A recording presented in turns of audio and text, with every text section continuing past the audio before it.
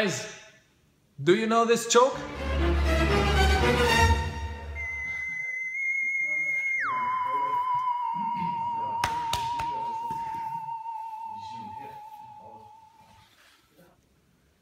This choke is precise.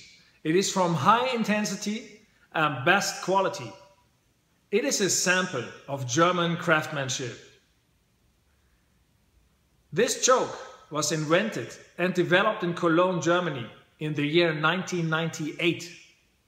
Some people call it the Darce choke or Bravo choke, and they think it's a Brazilian Jiu-Jitsu technique, but it's not.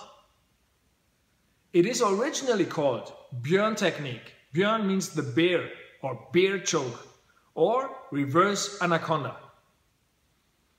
It is a technique from Luta Livre.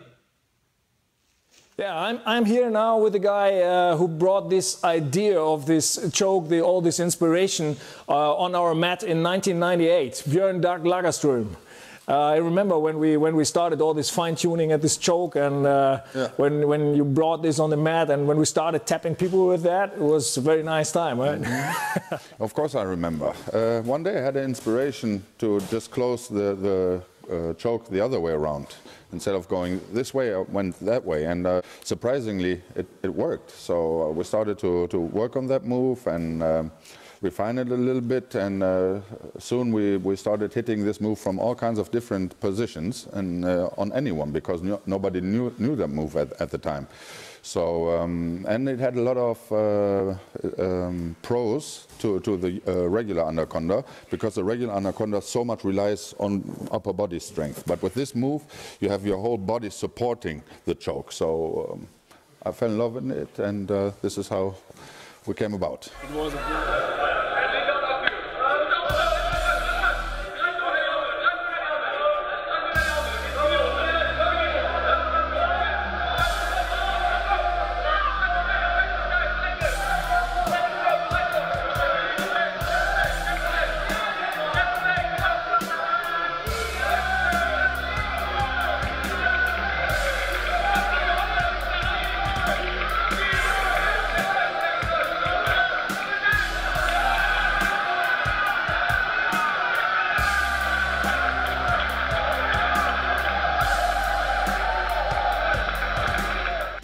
After playing around with this choke, we showed it our teacher, Daniel the Dane.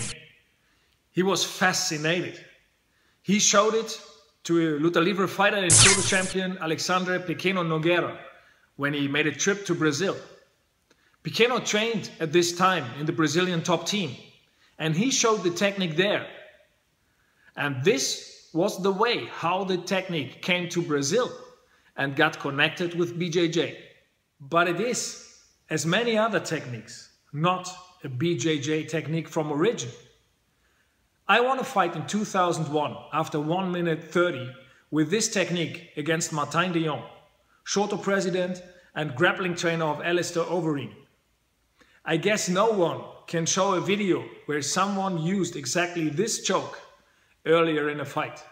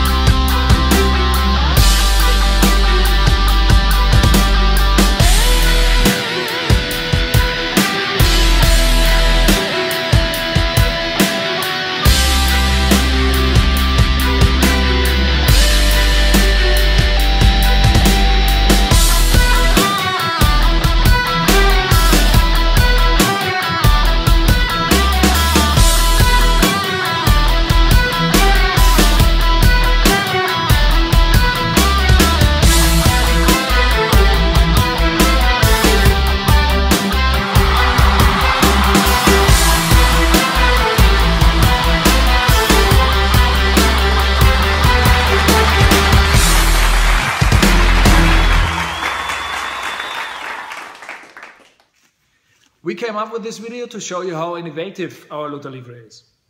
Our techniques are as genius as simple. They are effective, they are easy to learn and easy to adapt to any kind of martial arts. We have no problem if people adapt our techniques to their game. But please, be so kind and give honor to the inventors of the techniques by telling who you learned it from. Thanks for watching.